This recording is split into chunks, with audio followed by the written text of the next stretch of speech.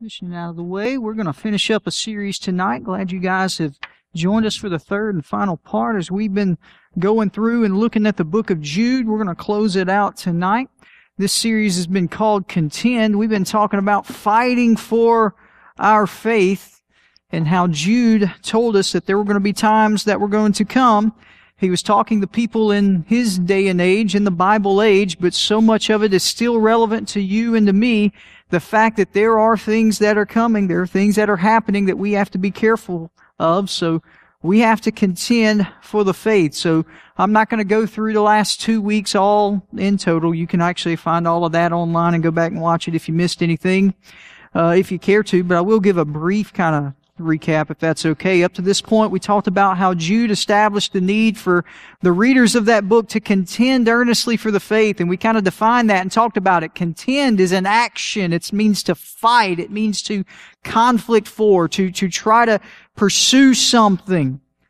We talked about how it's like fighters. We see that word contender in boxing and MMA and different types of events like that where people are trying to fight. They're trying to win something. They're trying to gain something. And he gave us some reminders in the first half. He said we have to contend earnestly for the faith. And he reminded us if we don't, that there is a danger of us walking out of the faith. And for those who end up out of the faith, there is a judgment that is to come. And that's not too exciting, as we've said. It doesn't make us want to clap and run and shout, but it's real and it's there, and we have to be mindful of the danger that's coming. And he also gave us some examples of how we know this is to be. And we talked about that. The children of Israel, how many times they were God's chosen people. They literally were set apart by God. He had His hand on them literally. And how many times did we see them go up and down, walk out of the faith, disobey when they thought they had everything figured out, and God allowed them to go right back into captivity? We talked about Sodom and Gomorrah, how their evil brought condemnation. It brought fire. We talked about the fallen angels that the Bible talks about who stepped out of their dominion and the eternal damnation they're going to face by God. He also gave us a vivid depiction of the ungodly men who have crept in unnoticed, the people who have stepped into the kingdom of God, people who have crept into the church with ulterior motives meant to try to lead us astray from the kingdom of God. They're talking about people who speak evil of things they don't know anything about. Remember us talking about that? There's just some people who spew out and talk. They just like to open their mouth. They just like to say things. In our social media generation, everybody thinks that their opinion is important, and we need to make sure that everyone knows exactly how I feel about everything, even if we don't know anything. I know that's too hard for me to bring up right now. I'm sorry.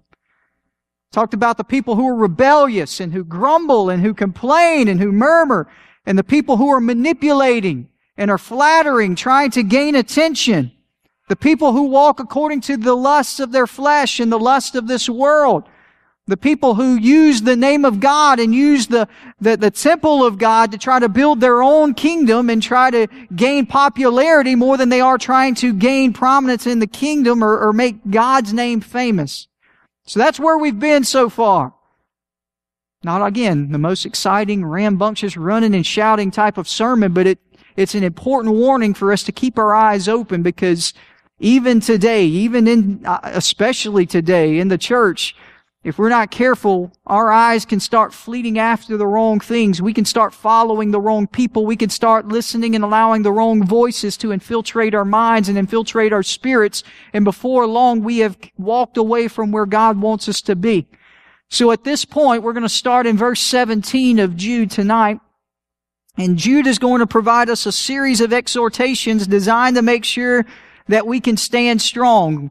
We talked about why it's important that there's an enemy out there, and we've established that, but now specifically tonight, he's gonna lay out a list of things that we can do to make sure that we guard our hearts, that we can guard our spirits, that we can make sure that we are contending. If you want to look at it from that analogy of a fight, he began by explaining the rules of fighting in the first section that we went over 2 weeks ago. Last week, you could say he kind of gave us a scouting report on the opponent. He kind of told us who it is that we're battling. What are the things that we're going to see? Well, tonight is sort of the actual game plan. Does this make sense? Am I making sense? I haven't lost anybody.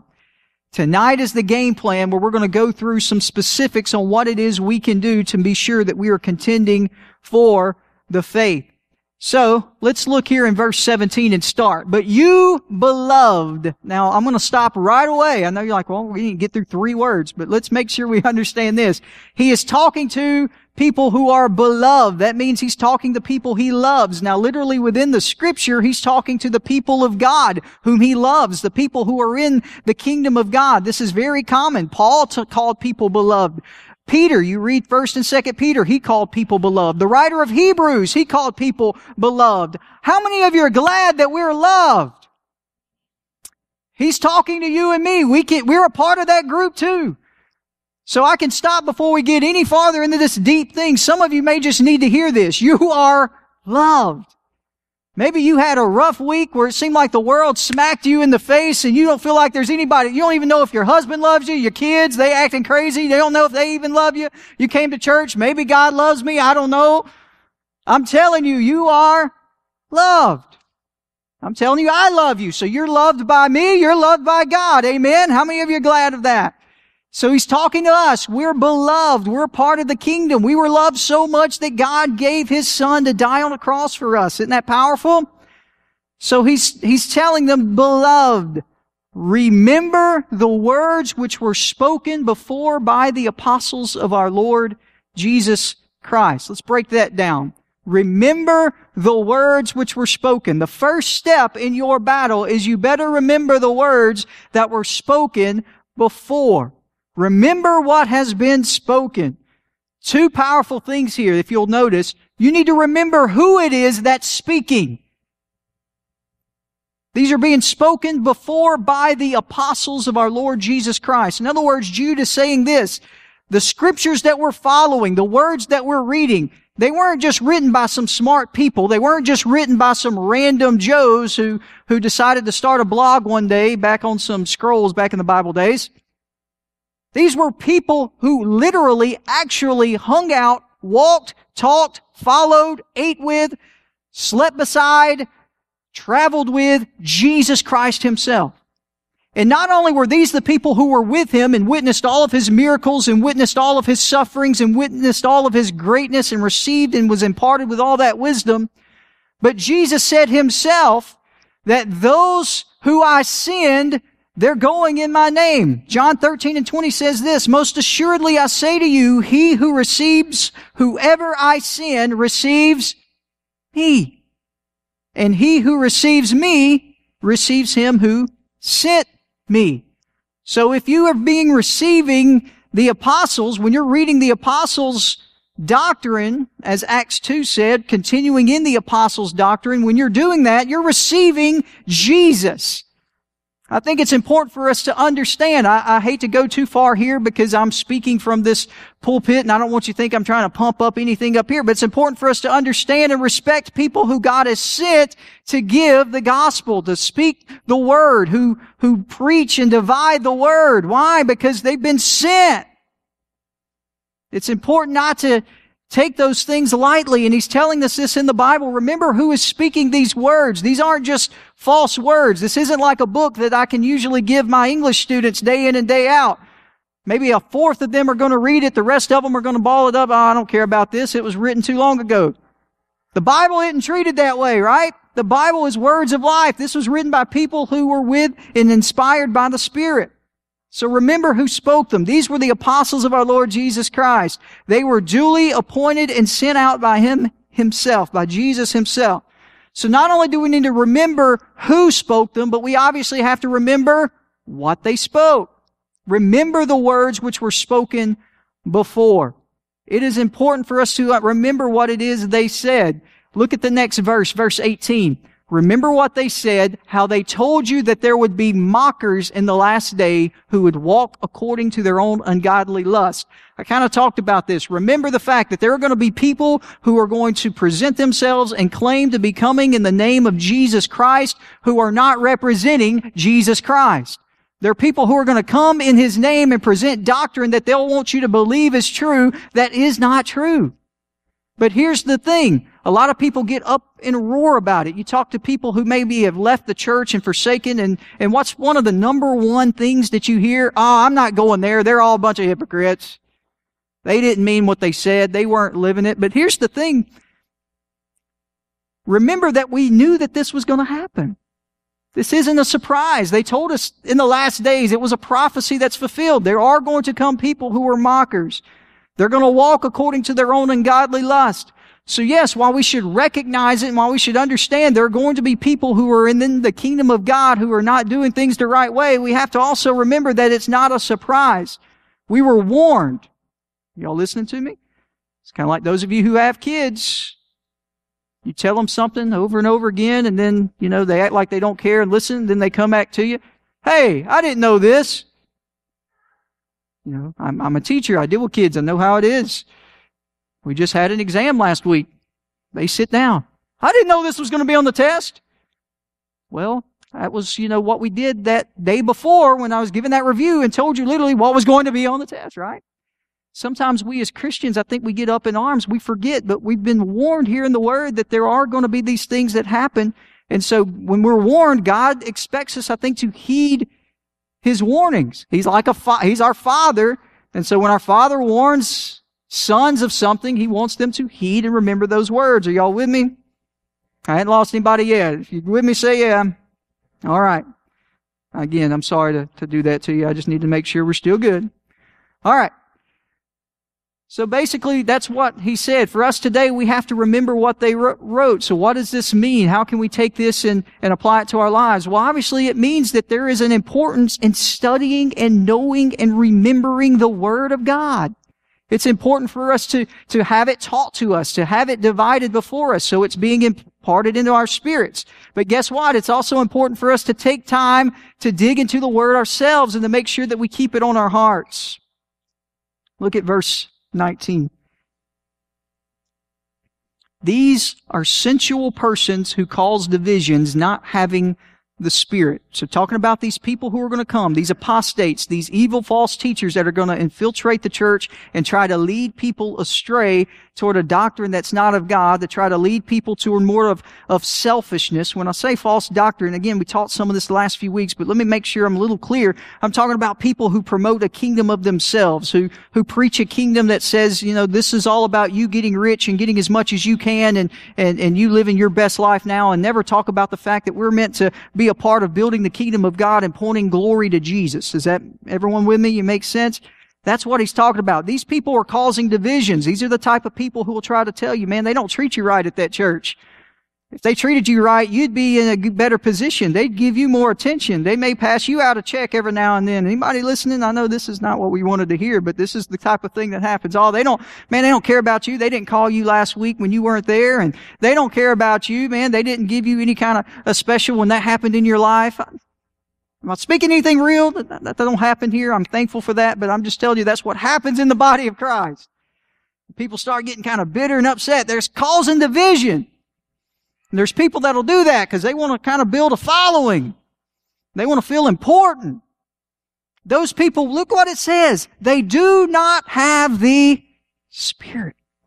There's no Spirit of God that's leading them. There's no Spirit of God on the inside of them that's leading them into all truth. But notice the next verse. But you, beloved, there's that word again. I love that word, beloved.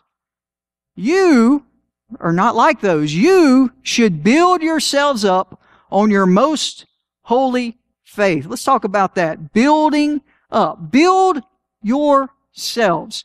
Again, we alluded to some of this a few weeks ago, but I'm going to hit some of this again. That word build up, you know what it suggests when I'm talking about building up?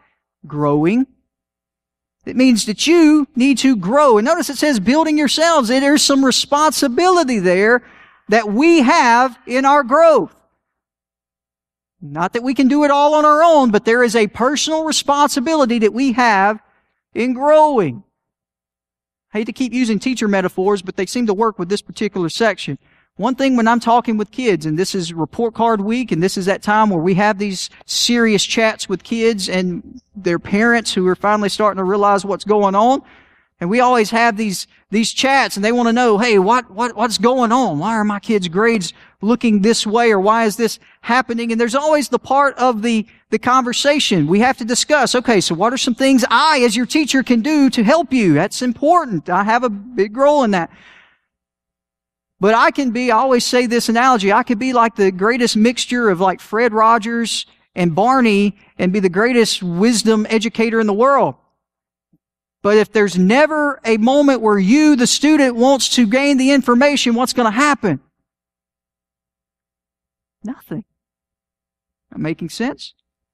Guess what? We as Christians, we have Jesus. We have the Holy Spirit on the inside of us. He's put us in places where we can gain knowledge and we can grow in the knowledge of Him. But if we decide that I don't want to grow, I don't want to know anything else, if we just become passive Christians who come sit on the chair every other week and we just kind of sit back and hope something passively will catch our ear while we're kind of snoozing during the sermon, you're not going to grow. Jesus Himself could sit here and talk to you. And if you decided that you didn't want to hear, guess what? It's not going to happen. It's important for us to understand this. It is not enough for us to just lay down one level of knowledge and understanding. We have to continue to build upon it. It's what Pastor's been preaching the last few weeks. We can't just get saved and allow our sins to be cleansed and let that be it. That's great. I'm glad. We want everyone saved. We want you to go to heaven, but that's not the end of our spiritual life. That's just the beginning. There's a foundation that God wants to use there and build upon there. He wants to grow each and every one of us into soldiers in His army. He wants to grow us into people who are working in His kingdom. So we have to continue to build upon the knowledge, as Peter said in 2 Peter 3:18. We're to grow in the grace and the knowledge of Jesus Christ. So we therefore need to take advantage of opportunities to study and learn. I am so encouraged when I see people like you joining us here on Wednesday night. Not because I'm talking, that has nothing to do with it. Though I am glad of that. I am glad that you're here because it shows that you're taking an opportunity to learn. You're taking an opportunity to grow. Amen? This is an opportunity for you to hear something. Holy Spirit may speak one nugget out of this. There may be one sentence that's said in this whole night, and it's something that attaches to your spirit and takes you to a different level. That's what we as Christians must do. Take advantage of the opportunities we have to grow in the knowledge of Jesus Christ. So to build up yourselves, again, I'm going to say it again, it's hard. I don't even want to hear myself say it, I'll be honest. But it takes personal responsibility. I don't want to go waxing poetic on a society that we have today where it's so easy to blame everything on everyone else, right? But a lot of times, even in the body of Christ, when we're not and where we want to be spiritually, who's the first person we want to blame? Man, if that preacher would preach a little bit, I might not be in this mess. Man, if those people on TV I try to watch and listen to, man, if they preach something good, maybe I'd be out of this. Listen, to build yourselves up suggests some personal responsibility. Listen, God's there to encourage you. God's there to bless and to touch and to speak to your heart. You have family around you that loves you. Man, if you're part of here at All Seasons, you have a body that is full of loving believers. We're here to encourage you. We want to find a way to plug in with you and help you to grow and to become the person that God wants you to be. But at the end of the day, all of us, and I'll quit saying you because it sounds like I'm pointing the finger, we have to accept personal responsibility and make effort in order to grow. Amen? Now notice what we're growing to. We're building up your most holy faith. This is that faith that once believed. It's the precept, the foundation of our doctrine. It's that thing that we all believe in. It's that thing that we all stand strong in. It's the body of doctrine in which our personal faith is to rest. It's that body of doctrine which has been revealed one time for all times, which of course pertains to what our Lord Jesus Christ did when He took our sins upon Him on the cross and laid down His life and then rose from the dead victorious with the keys of death, hell, and grave, victorious over sin forevermore. Amen? That's what we have to build up. We have to remember the fact that Jesus is the answer, that He gave His life for us. In Him we have salvation, we have hope, we have being. So we have to continue to build up that faith.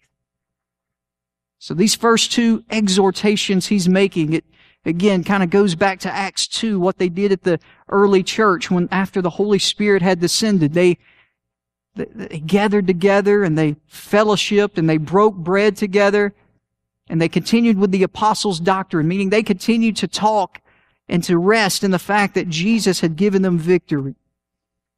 But listen, Bible study alone will not help or will not do it.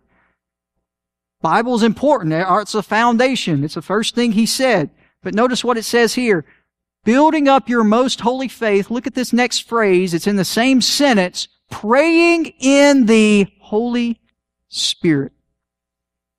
Prayer is the necessary complement to the Word.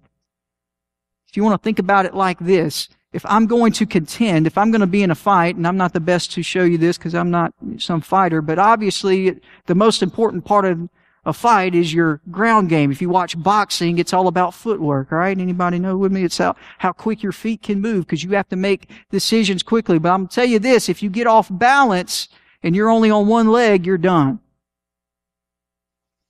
If you watch MMA, that's a reason why a lot of times when they're feeling each other out and they're beginning, one of the ways they start is with leg kicks. They start kicking the side of the leg. You'll look, and by the end of 2 rounds, if the fight goes that long, somebody's leg will be swollen, it'll be red, it'll be ugly because they're just kicking the side of that knee. Why? Because, well, if you don't have an ability to plant, you're not going to be able to throw a good punch. Have I lost anybody? Y'all good? Well, I want you to think about this. We have 2 legs we stand on in the faith. We have one leg is the Word of God. This leg is prayer. We need the Word of God for God to speak to us, and then we need prayer, us speaking to God. With me? You take one of those legs away and say, man, I know the Bible, but man, I ain't talking to God. I don't have time for that. We spend, a lot of time in prayer, and that's good, but we're not balanced on the Word, then we're still going to be off balance. Y'all listening? This good? By the Word of God, God speaks to us. By prayer, we speak to God. The Word of God is a source of strength and comfort to us, but then also is prayer. They are the 2 legs which our spiritual well-being stands upon. So prayer is important. We have to have regular communication with God. We know it's quoted all the time, but Paul said to pray without ceasing, a continual, fervent prayer, a communication with God. Does it mean literally kneeling for 24 hours a day? Obviously no, but constantly as we're going, there has to be communication between us and God. But I want you to notice, and I'm going to really point out this, praying in the Holy Spirit. Pastor has been teaching so incredibly the last few weeks talking about the power of the Holy Spirit. Well, why is the Holy Spirit important? Because it gives us that added boost to our prayer life when we pray in the Spirit, when we allow the Spirit to speak to us and reveal things to us that we didn't know. It's one thing for me to pray in my flesh. What do I mean by that? And this is just my way of defining it, but it's good to pray in the flesh, but a lot of times when I'm praying just myself, I'm constantly worried about myself. Oh God, help me. Oh God, give me. Oh God, I need. Oh God, do this for me. I mean, that's good. We need to do that. But if our prayer never gets beyond ourselves, I personally don't feel our prayer is ever reaching the greatest point of effectiveness because we're not meant to live for ourselves. But when we pray in the Spirit begins to reveal things to us that we could not even conceive. It may reveal mysteries to us. It may reveal things. Sometimes the Spirit may reveal people. You don't know anything that's going on in their life, but God just puts them on your mind and you begin to pray for them and you begin to intercede for them. And then the Holy Spirit, once you have been baptized with the Spirit and it's churning on the inside of you, it'll begin to speak through you. You have a heavenly language that you're able to communicate to God with.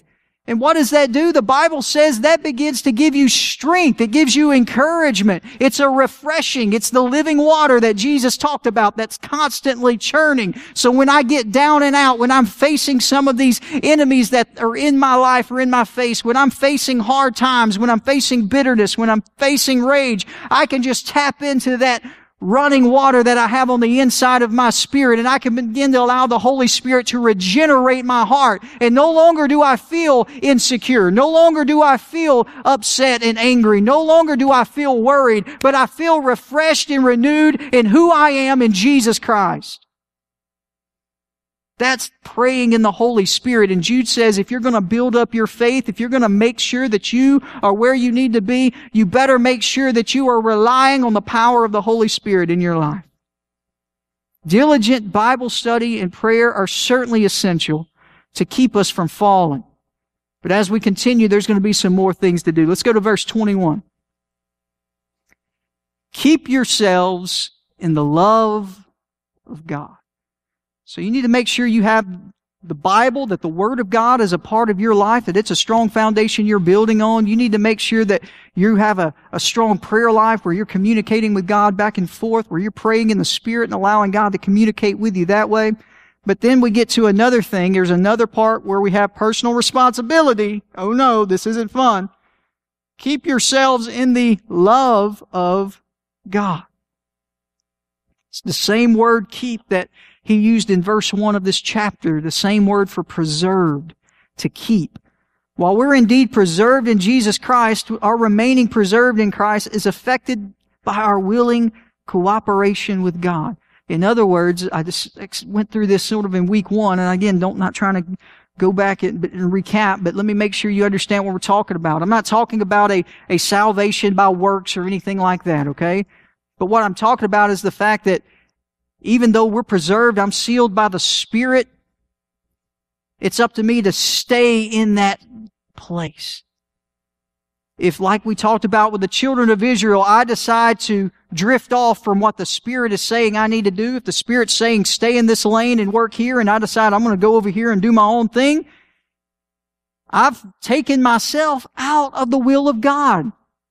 Y'all listening? So when we're saved and the Spirit's working in us and we have accepted the love of God, it's important for us to keep walking in that, but we have to make sure we're keeping ourselves from walking away from it. Keeping ourselves in God's love. Jesus taught that keeping the commandments is the key to abiding in God's love. Said in John, it's how we will be loved by our Father and how we'll be loved by the Son. Think about it. How do we express? We sing songs, and I know it's hard for us to really comprehend. How can I express my love to you, God? And we think about all the words we could say, and we sing songs, talk about there's nothing I could say. But I'll tell you, there is one strong way that we express our love for God. Love is tied to obedience. Love is tied to obedience. Now, obviously, we're parents in here. I'm not saying when our kids disobey, it causes us not to love them anymore. But there is something strong that demonstrates love when our children obey what we say. Right? When our children do as we say, as they do what we ask them to do, even when we don't expect it, when we see that they're getting older and we may not have even asked them to do something, but they're following something we had told them to do weeks ago. I know with my boys, I sort of get surprised sometimes. Whoa, I didn't expect you to do that. Great. And what does that illustrate? Love. They have love for their father who has at one time told them to do something and commanded them to do something and taught them and modeled and showed them what to do. When they follow those commands, it does something to a father's heart. Are y'all with me? So how can I express my love for the Father? It's with my obedience, with me obeying what it is that He has commanded me to do. It's not legalism, so don't start going there. I'm not saying, it's following all the rules.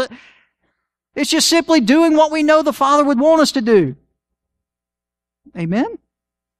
Sometimes, I know as you get older, I'm sure as your kids get older, when you see your kids doing something, you may not have even told them to do something, but when they do something that you know would be what you would have told them to do, that brings joy to your heart. It's a simple recognition of the importance of doing what God and Christ commands. Observing these commandments are an essential element of recognizing the Lord's authority in keeping the Great Commission. Look, the Great Commission in itself was a command. Go, therefore, and make disciples. It's what He asked us to do. While He's up there building a place, preparing a place for us to go and spend eternity, He simply says, while I'm doing that, you go and make disciples. You go and share the gospel. You go and form relationships. You go and encourage people. Keeping the commandments is what really matters as far as Paul's concerned. He would write about it in 1 Corinthians 7. You can go and look at it. He talked about how important it is to keep the commandments. And to be fair, all the commandments fall into two things. We know Jesus told us that. What are the commandments? Love the Lord your God with all your heart, with all your soul, and with all your mind, and love your neighbor as yourself. If you can master those two things, if you can keep yourselves in love, all the other commandments are going to take care of themselves. Amen? It is also the ultimate proof that we love God and His children. Wow. How can I sit here and claim to be a Christian and claim to love Christ and claim to be a part of His kingdom and about what He wants to do, yet you look at my life and you see constant disobedience of all the things in the Bible that He's told me not to do? It's not a good witness, is it? So the Bible study and prayer, those things are vital, but we have to add the actual application of God's Word. That sounds pretty simple, but it's important for us to understand. We can spend all the hours in prayer and read all the Scripture, but then if we go out and live our lives in a complete opposite manner as that commands us to do, didn't do too much good, did it? We have to be sure we apply the Word to what it is we're doing. Let's look at verse 21. We're still there. So keep yourselves in the love of God. Let's look at the next line. Looking for the mercy of our Lord Jesus Christ unto eternal life. We always have to be looking forward. Did y'all hear me? I'm going to say it again. We always have to be looking where? Forward. Man, so many times I went through times like this growing up and stuff in my weird imagination. I always kind of had this wish, again, my weird imagination. Can y'all humor me for just a moment?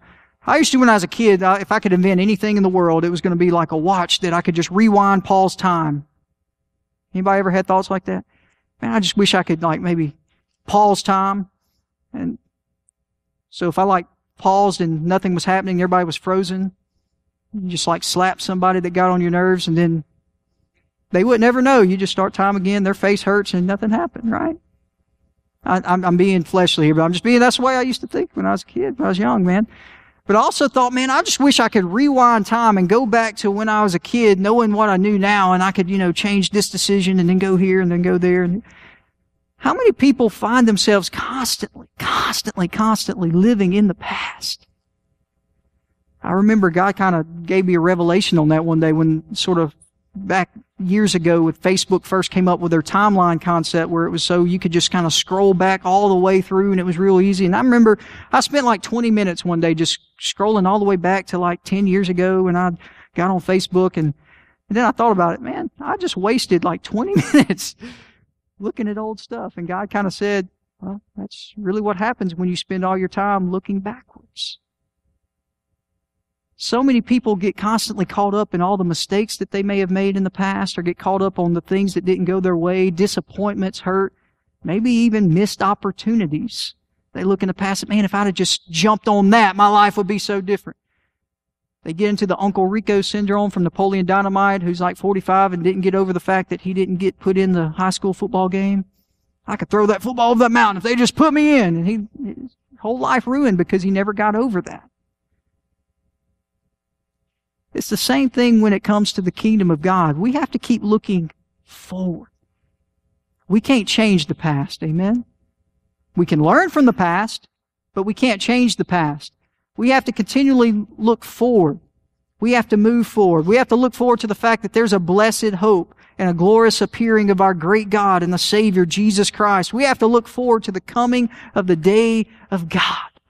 Listen, I get nostalgic like anybody else, and I know nostalgia is a big thing now where people like to go back and remember the way it was.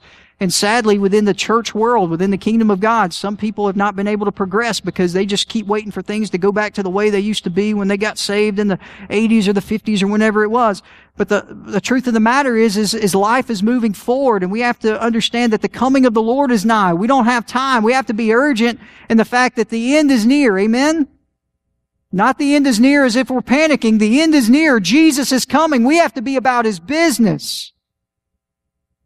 We have to look for that new heaven and new earth in which righteousness dwells, especially as it pertains to eternal life and mercy. You see, eternal life is not something we just earn. It was a gift. We didn't earn eternal life. Jesus, through His death, the Lord, the Father, gave it to us. We're saved not by the works of our righteousness, but according to what? Mercy. Not a single one of us in here deserved it. Amen? I'll speak for myself. I know I didn't deserve it. But I'm thankful for mercy tonight. I'm thankful that Jesus was willing to go through what He did so somebody like me could have eternal life. It's incredible. We're saved not by works of righteousness, but according to the mercy, that we might become heirs according to the hope of the eternal. The Lord grant to him that he may find mercy from the Lord in that day, as Paul prayed. So it's important for us to look forward to mercy. Look forward to the fact that, yeah, things may get dark, things may get dim, things may not go our way. We may have to battle and contend, and the fight may get weary, but at the end of the day, there's hope coming. You sort of look at the idea of those fighters who are contending, who are fighting, whether it's in a cage or in a ring. They may get tired in their training. They may get tired in the fight. I'm sure, I would assume that at some point they get tired of getting punched in the face and kicked in the knee. But they're looking forward to their reward because they know when the bell rings, win or lose, there's a check coming, right? There's a prize coming. Obviously, if they win, it's probably going to be more than if they lose. But either way, there's something they're looking forward to. I'm here to tell you that's a reason we have to keep contending. We have to keep fighting. We have to keep looking forward. Because guess what? We have the greatest prize in history. We have the eternal life with Jesus in heaven. Amen? The final exhortation speaks not so much to what we can do to keep ourselves from falling, but what we should do to save others. So all of these things are ways that we can keep ourselves from falling. Staying in the Word, praying in the Spirit, keeping ourselves in love, loving people, and remembering to look for mercy. But notice what it says in verse 22, this last one. And on some have compassion, making a distinction. But others save with fear, pulling them out of the fire, hating even the garment defiled by flesh. We have to be compassionate. We have to be compassionate. There's that thing I kept talking about earlier with us building in ourselves. What tends to happen is we can get so self-centered. And I'm saying I've been there. God has many times sort of get a spiritual slap upside my head to tell me to, get over some of the gripes I have because I'm only looking at myself and what I felt I deserved. But in the kingdom of God, God's wanting us to get the eyes off of ourselves and upon other people. That brings with it what? Compassion. We have to have compassion in order to save ourselves. If we don't ever understand the need that we need a Savior, we can't be saved. Does that make sense? If we don't understand the fact we're sinners and we're doomed to eternal life in hell, then until the Holy Spirit pricks our heart and makes us understand that, we're not going to come to a saving knowledge of Jesus Christ. Mercy is only going to be shown, as James said in James 2, to the merciful. If we don't show compassion, God's not going to show compassion to us. But also, we have to show compassion because not only are we in danger, but every person that we come in contact with, our families, our brothers and sisters, the people that are in our neighborhoods, the people we work with, they all need to be saved as well. Compassion is what's needed to move us to action. And compassion is needed to properly handle those who are in danger. If we don't have a compassion, if we don't have a soft spot, if we don't have a love for people and a desire to see people who do not know, if we don't have a desire to see them know and to come into a saving knowledge of Christ, then we're not fully living a life that's full of the Spirit. But notice it also says a need for fear. Now don't get this confused. He's not saying, okay, so we need to go to some haunted houses and get scared. Ooh, no.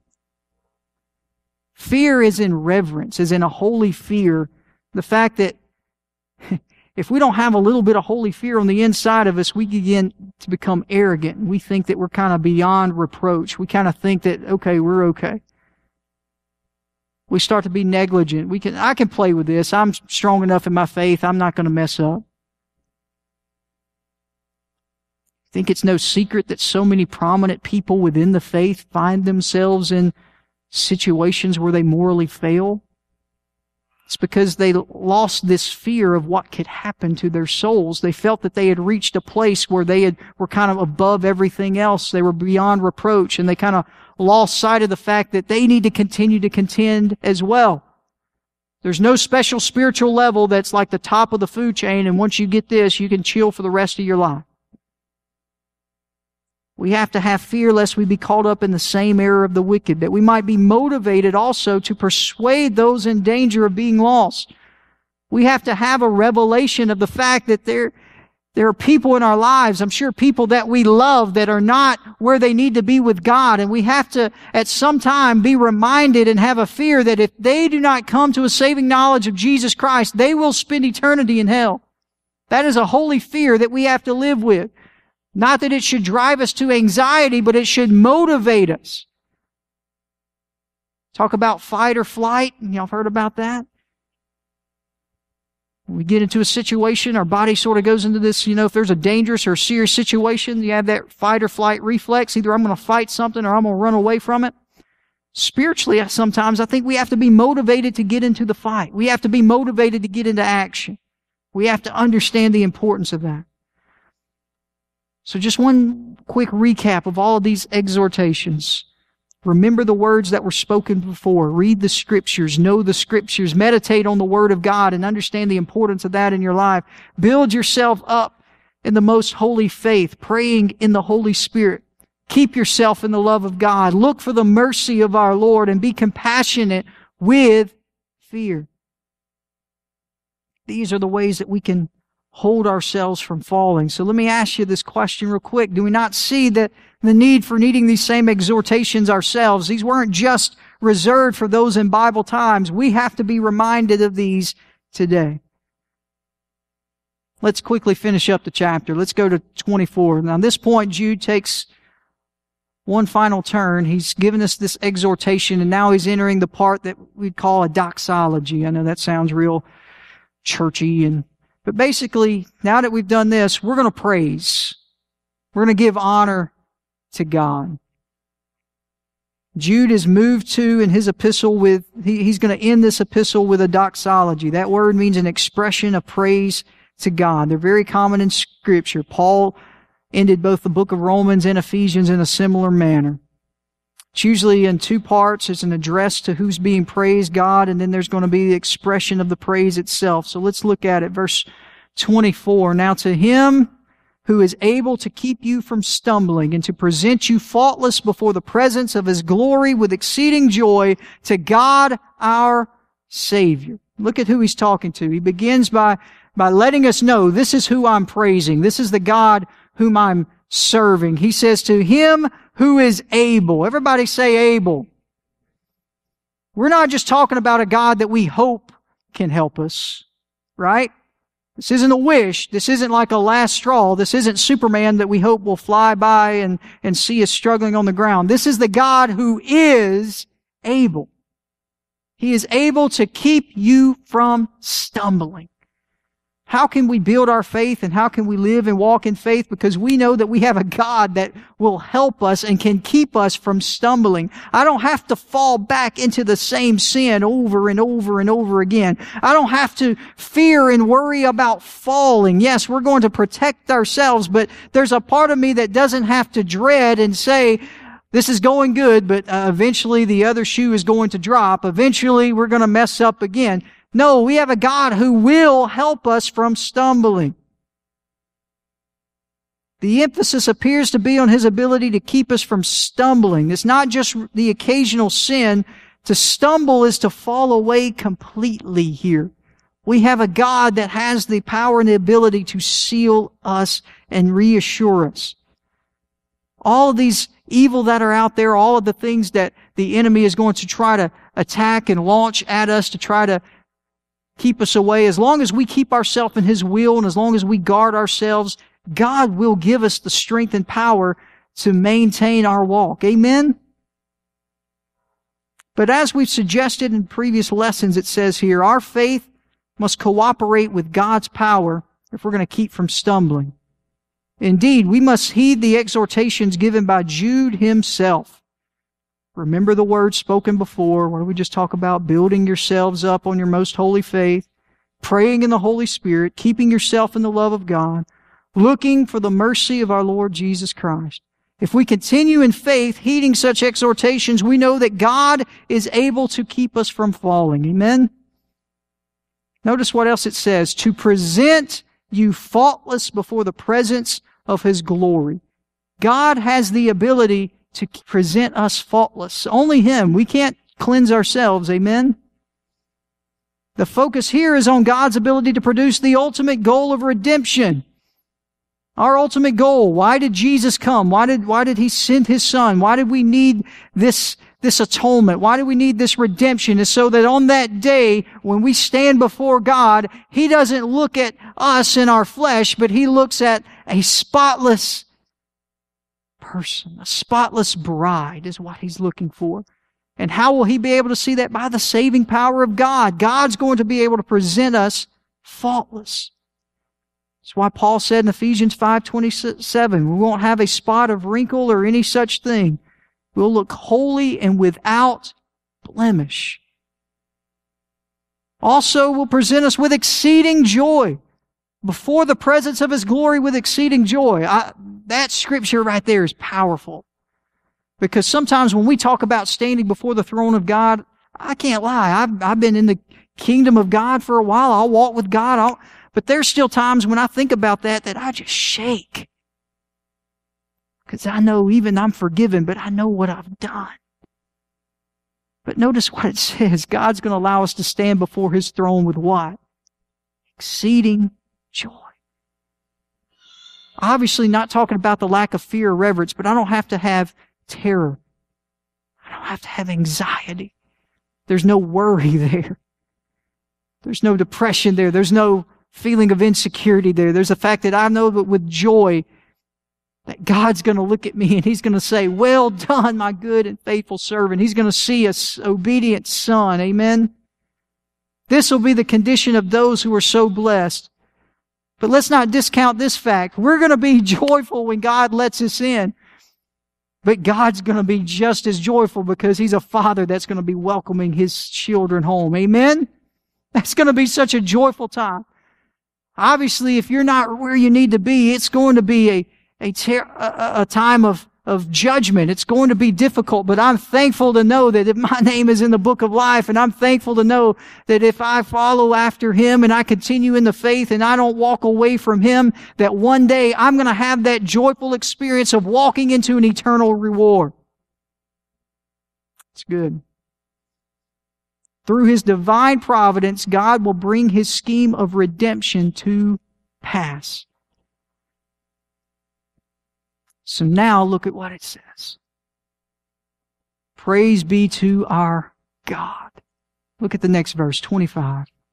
To God, our Savior. At this point, Jude is now ascribing his praise to God. He's told us about Him. I'm about to praise the one who's able to bring me into exceeding joy and present me faultless, the one who's going to welcome me in on that day. Yes, I'm talking about my God. I'm talking about my Savior, the one who allowed my sins to be washed away, who alone is wise. His wisdom is seen in His ability to keep us from stumbling and present us faultless. It's not my wisdom, because if I follow after my wisdom all the time, I'm going to do something stupid.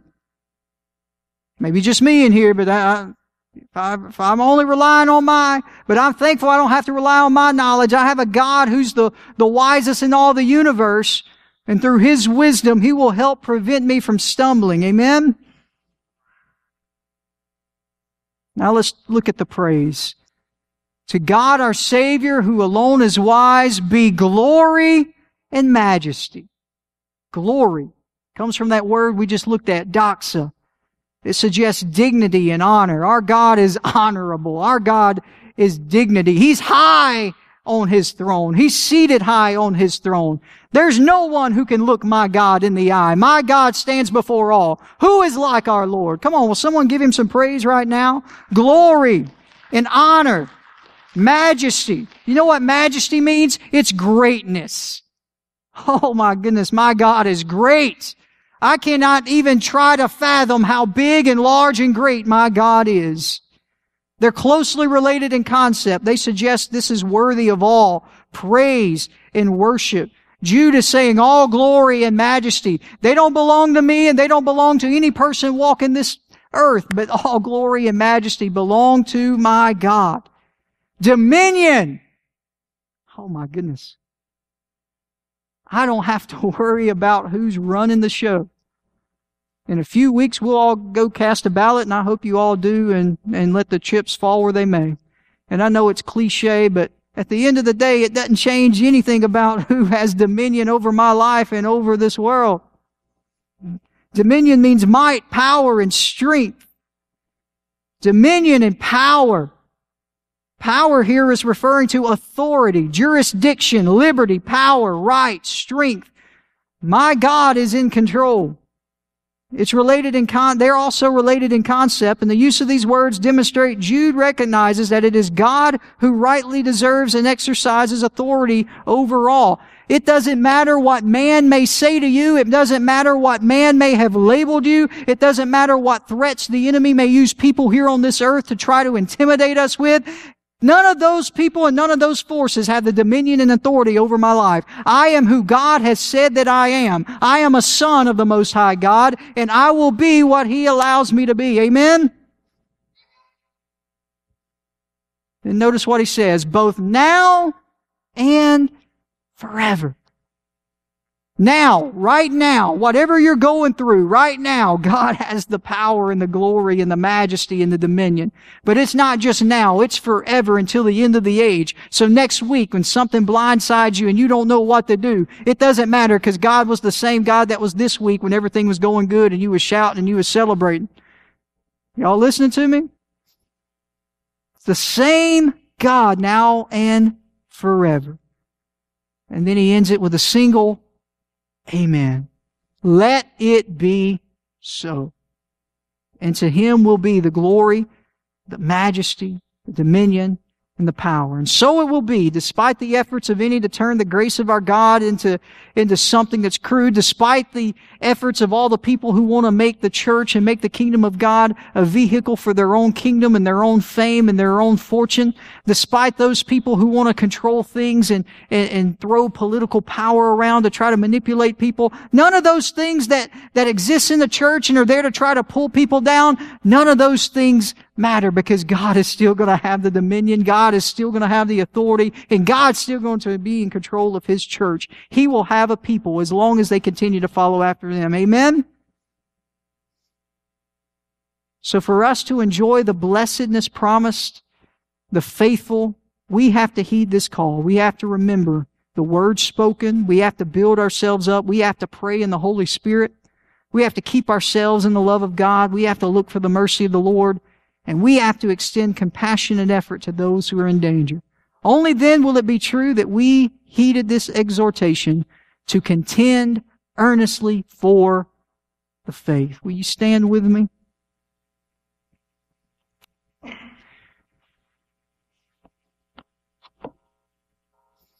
As we've done each week through this, I know it was a lot of teaching. I've really had fun with this the last 3 weeks, just being able to dig into this book. I hope God has spoken something to you, and I spoke something to you. I hope God revealed something to you. But as we've done at the end of the last few weeks, I'm going to once again ask you just to sort of close your eyes where you are, and I want you just to begin to listen to the Holy Spirit. I want you to listen to the Holy Spirit as He begins to speak to you. Something that was said tonight, some part of your life where maybe Holy Spirit will begin to speak and reveal right now. Maybe you've forsaken, you haven't taken up all the opportunities you could have to feast on the Word of God and remember the words. Or maybe your prayer life, God's saying, I want to spend some time with you. I want to talk with you. I want to have relationship with you. I need you to set aside some time. Or maybe God's showing some areas of your life where maybe I haven't been as compassionate. I've sort of been hard, and there's people that God's wanted me to care for, and there's people I haven't really allowed my soul to have compassion for. Maybe it's the love. Maybe, man, I do all the prayer and all the word, but man, this world has just got me so embittered. I just don't feel love for people. Whatever it may be. Maybe you just need to spend some time. Maybe the circumstances of your life, what's been going on with you, maybe you've lost sight of who God is. In other words, maybe you've spent so much time magnifying a problem and magnifying circumstance that you haven't spent enough time opening your mouth and magnifying the Lord. reminding your problem and reminding the enemy of who it is we serve. So tonight, I want us to take some time here, just a few moments here at the end. Will you just, where you are, if you want to move around, the altars are open. If you want to come kneel, it's perfectly okay to you. If you want to move around the sanctuary, but just for a few moments as they're playing music, and I'm going to pray. But I want you to open your mouth and begin to magnify the Lord. And I want you to allow Holy Spirit to reveal those things that He's speaking to you. What are those areas that you need to build upon? What are those areas that you need to build your most holy faith on tonight? Will you do that? Father, we come to you tonight. Father, first of all, we honor you. We thank you that you have all dominion and all authority. Father, there is no one like our Lord. There's nothing that can stop our Lord. Greater are you that within us than anything that is in this world. You are holy and you are awesome and you're mighty. You have all the power and authority over our lives. There is nothing that man has said or man can do and speak over our lives that can thrive under the power of our God. We worship you tonight. We honor you. We give you praise. We give you glory. No longer will we continue to open our mouths and speak about the problems and the issues that are arising. No longer will we simply glorify the evil that we see. But Father, we glorify you. We speak power. We speak faith. We speak life into our situations tonight. We give you glory. Father, Holy Spirit, right now, as you are moving in this room, as you're speaking to us. Father, I pray, Lord, that you will prick our hearts and convict us. Father, forgive us, Father, for taking your word for granted, for getting so busy that we do not feast on the word. Father, for taking the opportunities for granted that we have to hear your word taught and to hear your word preached and to hear your word dissected in ways that we can understand. Father, forgive us for not spending time with you, for not communicating with you. Father, for the times that we spend all the time we spend venting to other people or the social media or the people in this world and not spending time talking to you and communicating with you. Forgive us and draw us back to a place where we will honor you in those manners. Father, give us a heart of love. God, give us a heart of love and compassion for the lost. Break our hearts for souls, God, that are on the path to hell. Help us to love those people enough to engage, to share your love with them. Help us to have a compassion enough for them to protect our witness. Father, sometimes it's so easy to just follow after our own lusts in our own flesh, but Father, help us to be willing to consecrate ourselves, even if it's not for ourselves, but Father, it's just to be a witness for someone else. Give us a desire to do that. Holy Spirit, move in our hearts, move on our lives. Help us to have communion with you. Father, I pray, Lord, that you will help us to look forward and not backward. Help us to let go of the past. The enemy will try to remind us of the lost opportunities and all of the past hatred and the past bitterness and all the people that have done us wrong. Father, help us to let go of all of that and to move forward toward the hope that we have in you. Father, help us to continue fighting and to not quit. We give you all praise, honor, and glory in Jesus' name. And can everybody lift up your voice one more time and give God some praise as we finish here tonight? Thank you, Jesus. God bless you all. Again, thank you for being with us tonight. Hope you have a great week. Go give the devil some fits.